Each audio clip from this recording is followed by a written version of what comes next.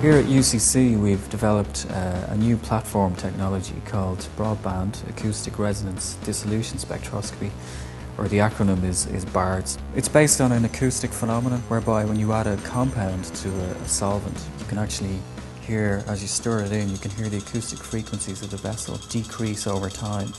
And then as the gas exits the solution or is reabsorbed, the pitch goes back up again.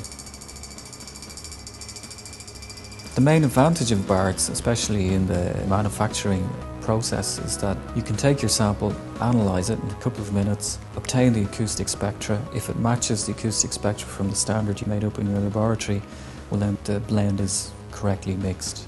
It really acts as a universal comparator, especially when it comes to, for example, say counterfeits in the pharmaceutical industry. The counterfeit product will have a different signature profile because you're using a different starting material. So it's a quick, very simple test to show that either it is or it isn't what it's supposed to be. A big factor for industry is that it's much cheaper, it's more efficient, it's faster.